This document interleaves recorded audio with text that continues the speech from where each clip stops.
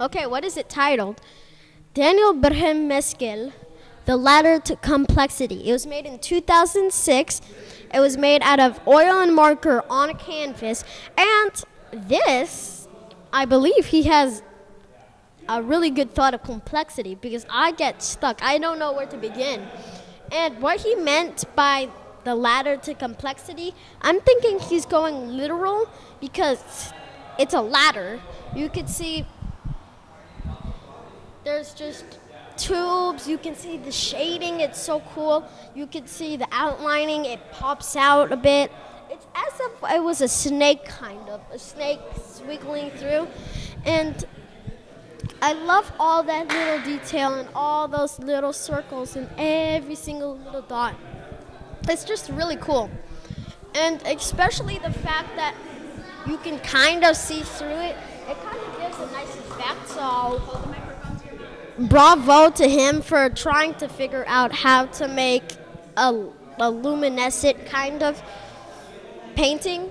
And also, I don't even know how he got that high, but I like the design of it. It's more square. All of them don't have really this kind of shape, and that's just what I love about it.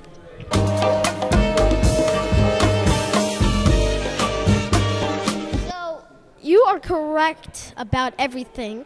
Well, necessarily there is no right or wrong, but if he was going to start somewhere, I would probably suggest for him personally that he would probably start somewhere over here.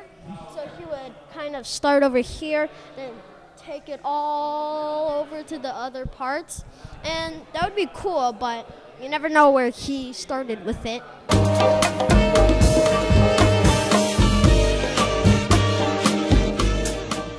Okay, Daniel Berhanemeskel, where did you start the first parts of drawing? I actually don't remember exactly where I started. It's in 2006. Yeah, yep, exactly. Yeah. Almost 9 years ago. And but the one thing that I remember is that it started. It was during summer. It was snowing, and I was painting branches of trees, and that's how it started. So initially the canvas was white, but I started painting. Then it turned out to be yellow and with all of this.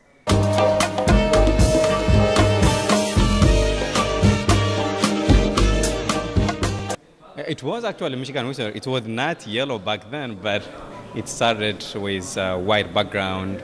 But it was actually Michigan influenced weather.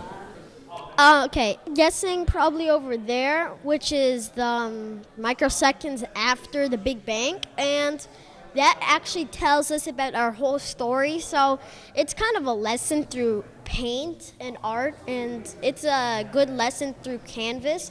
So I really love that. Also that, it just seems as of investigation over there, it just seems as if it's a tree kind of bending around, making its way to reach the sun.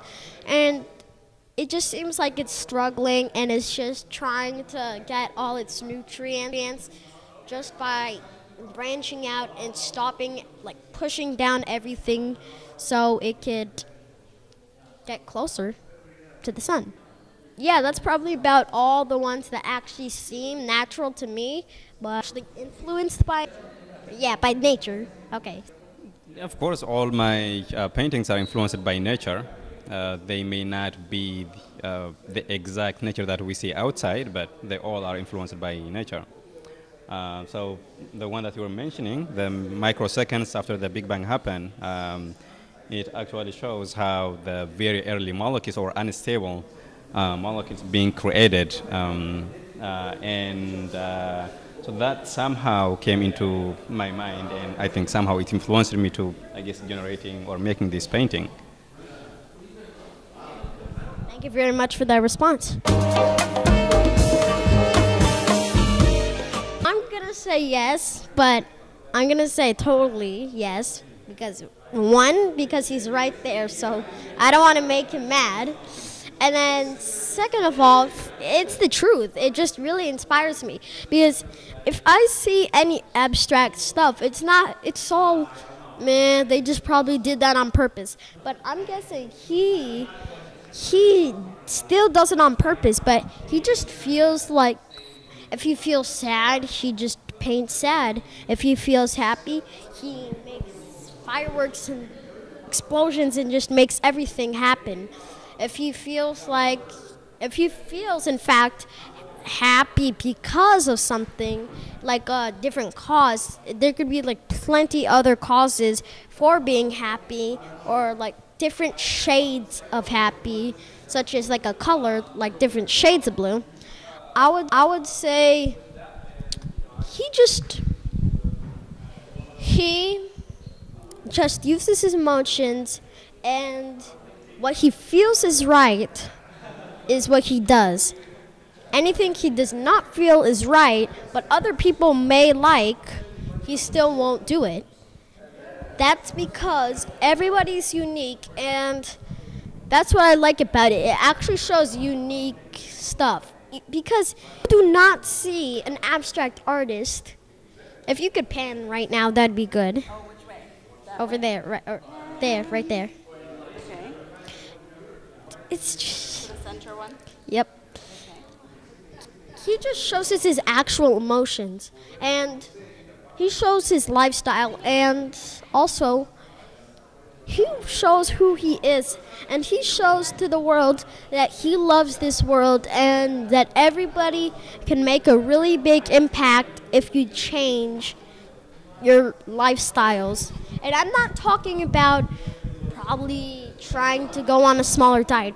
I'm talking about if you could help other people, if you could impact people by telling them, by going up to them and saying, it's okay, believe you can do it, and you're halfway there to your goal.